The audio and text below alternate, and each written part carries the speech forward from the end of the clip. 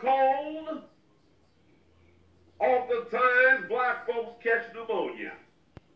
You know, we had some people, low information people, who were running around, and some of you still are, running around and saying that black people are immune to COVID-19.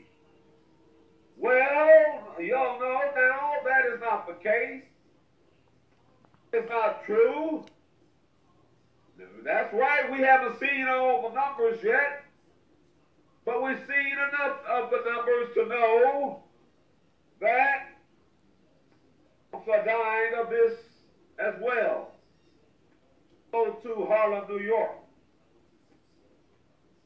Go to Milwaukee, and you will see who this is affecting. Yes, the whole truth. But let's continue on with what this Tuskegee experiment was all about. Let's continue on. Medical apartheid practiced by your government. Yet, some of you acknowledge now, but you didn't acknowledge it. Your grandpappies and mammies didn't acknowledge it when it happened.